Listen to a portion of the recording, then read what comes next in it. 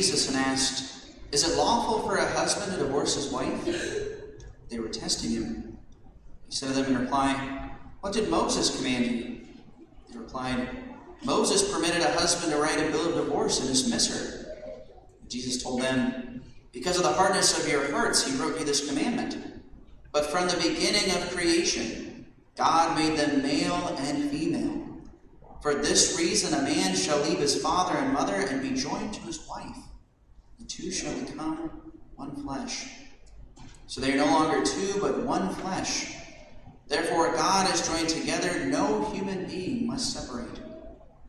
In the house, the disciples again questioned Jesus about this. He said to them, "Whoever divorces his wife and marries another commits adultery against her. And if she divorces her husband and marries another, she commits adultery." People were bringing children to him that he might touch them, but the disciples rebuked them. When Jesus saw this, he became indignant and said to them, "Let the children come to me. Do not prevent them, for the kingdom of God belongs to such as these. Amen, amen, I say to you, whoever does not accept the kingdom of God like a child will not enter it." Then he embraced them and blessed them, placing his hands on them. The Gospel of the Lord. Praise to you, Lord Jesus Christ.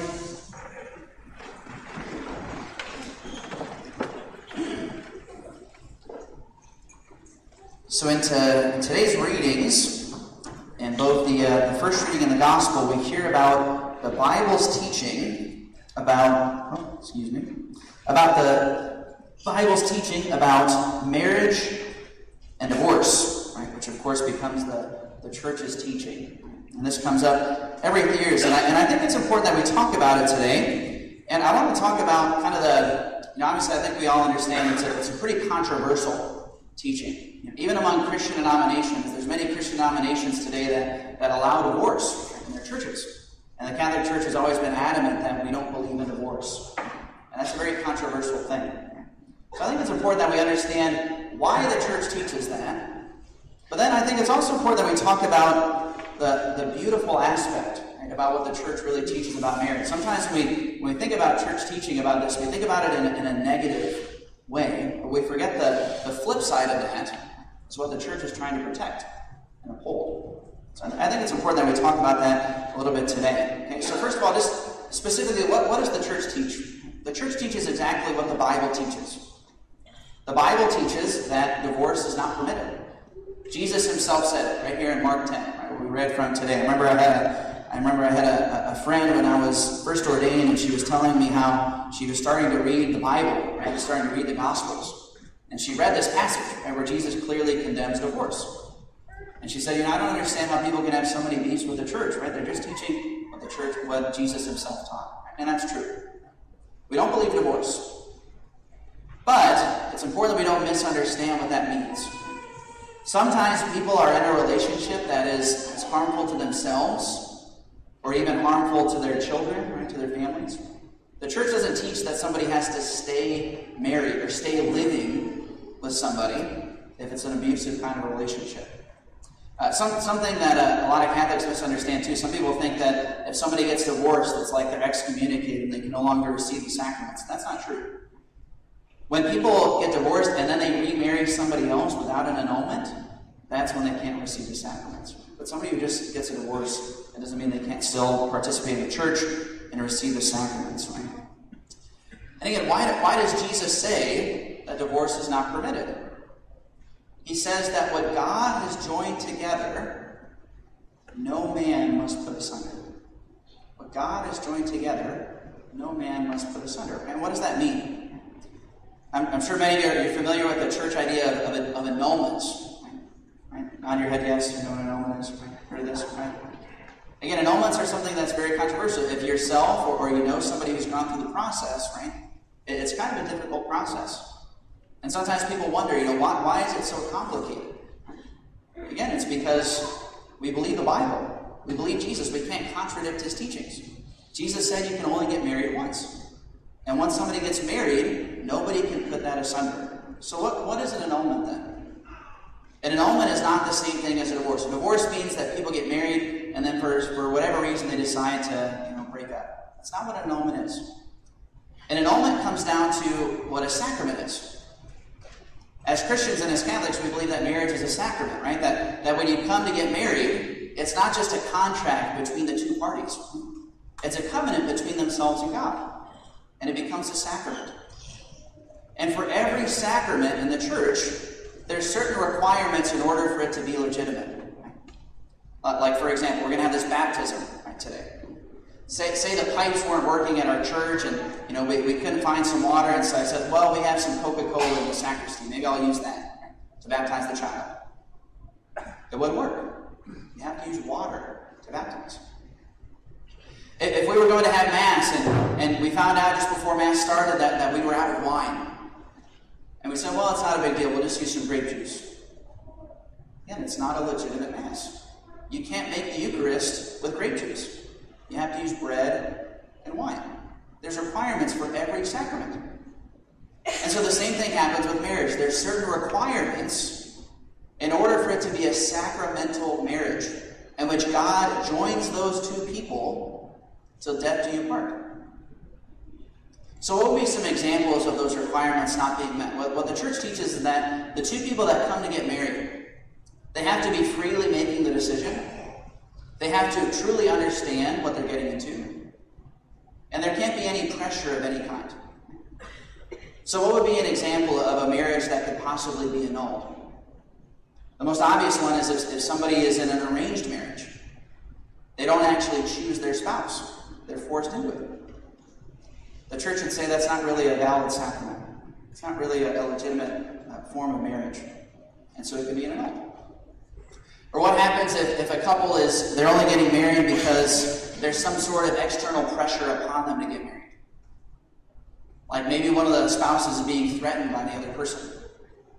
Or maybe there's a pregnancy or something like that is causing them to get married and they otherwise wouldn't have.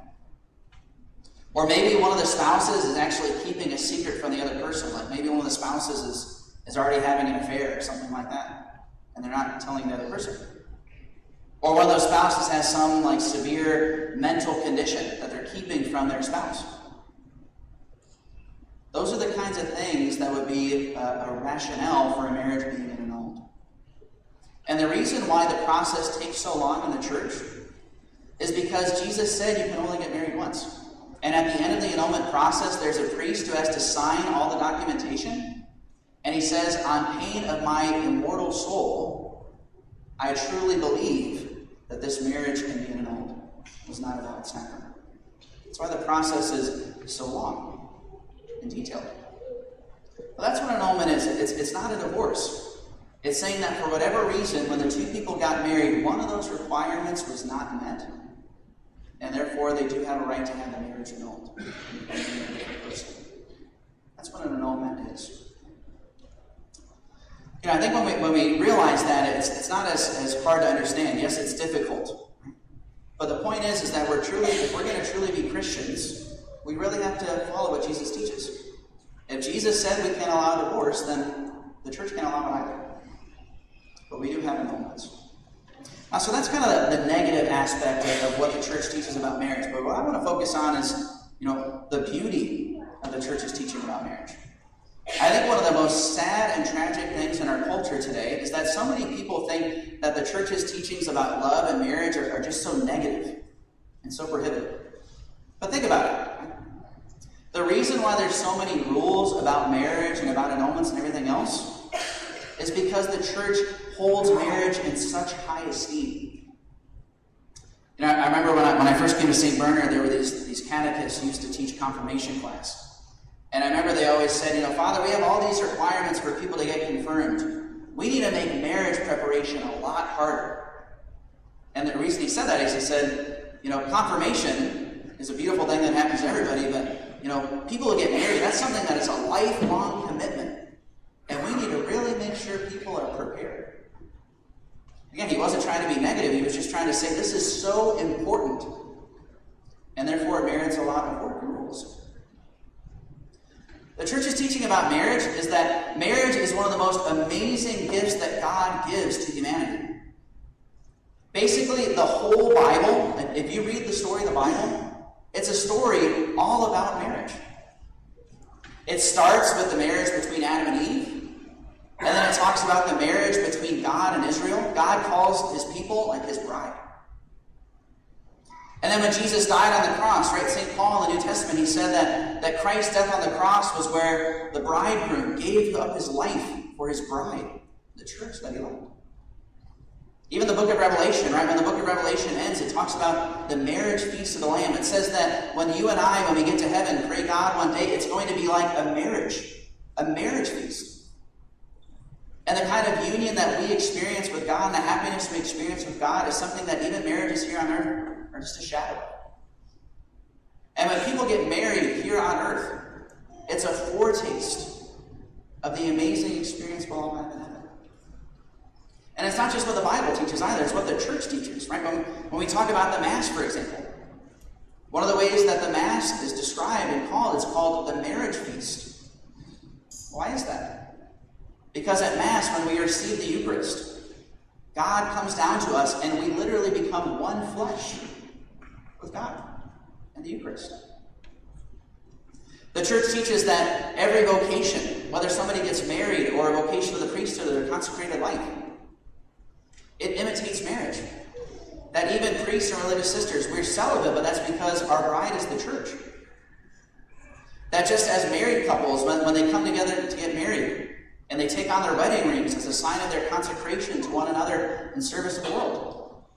That's why religious sisters, they always wear wedding veils, because they're wedded to the church. Priests, why do we wear white collars around our neck? It's like our wedding ring. Every vocation in the church is an imitation of marriage, of love and sacrifice. It's beautiful what the church teaches. And really, it all goes back to the beginning of the Bible, right? From the book of Genesis, which we also heard from today, which, it's just this amazing reading. Some of the things, it teaches. It talks about the creation of Eve, which, by the way, you guys all know the joke about, where Eve gets her name, right? That Eve in the beginning, she was called woman, right? You guys know the story of how that happened? Adam was asleep, and he woke up, and he saw Eve for the first time, and he said, "Oh, man." Woman, right? That's where the name comes from, right? It's a funny joke that priests like to share. Right? There really is some amazing things from this, this reading from Genesis that some of us, I think we overlook. Sometimes we think about the Bible and we think that, its teachings about marriage are outdated or something like that, and often they're misunderstood. But I wonder if you paid attention to some of the things the Bible said this morning in the book of Genesis. The end of the reading, it says, "This is why a man leaves his father and mother and clings to his wife. The two become one flesh." Some people think that the Bible teaches that in the Old Testament, like it was okay for people to get married to multiple people. It's not true. It doesn't say he clings to his wives. He clings to his wife. When people had multiple wives in the Old Testament, it was always implicitly condemned by God. Or what else does it say? Remember the story when it says that Adam was all alone, and God said he needed to make a suitable partner for him. Again, sometimes we misunderstand this because it's hard to translate this line. Some translations say like a helpmate or a partner, and none of them really get at it. Because it almost sounds like Eve is there to serve him. But what the Bible really says, this word in Hebrew, it's the same word that's used throughout the Bible to describe God's relationship with his people. It's the word called etzer. And when the people of Israel, when they were like completely desperate, and they were surrounded on all sides by enemy armies, they called God their etzer, like their savior. The Bible doesn't teach that Eve was just meant to serve Adam. It says that Adam needed Eve. He was incomplete. Men and women need each other. Women bring something that men can't.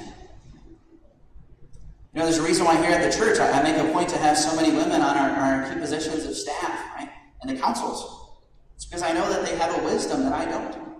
They see things that I don't see. And that's exactly what the Bible teaches. The Bible also says that when Eve was taken from the side of Adam, that she was built up. And again, that word, that's the same word that's used to describe later on in the Bible of when the temple was built up. That Eve is a temple. That just as the temple was the pride of Israel, so likewise women are the pride and crown of creation. That's what the Bible teaches. You know, something I noticed for the first time this weekend as I was reading these readings again is something that really struck me. That when Adam was asleep, God took his side to make Eve. And I think when I always read that, I always just kind of had this, this surface level reading of what that meant. But think about that. In order for Adam to have his bride, he literally had to sacrifice his own flesh and blood for her. Love takes sacrifice. Every man who marries a woman, it costs immense sacrifice, and that's exactly how it should be. The Bible doesn't teach that marriage is just some secondary vocation. The Bible teaches that marriage is everything. It's of the utmost importance. And that's precisely why Jesus' teachings were so strict. He wants everybody to remember the immense dignity that is the vocation of marriage. And so on this weekend, I pray that all of us might have a renewed love for the vocation that we're in, whether it's consecrated life or marriage. They all might take it seriously. That it is a sacrament that God has destined for us to participate in the salvation of the whole world.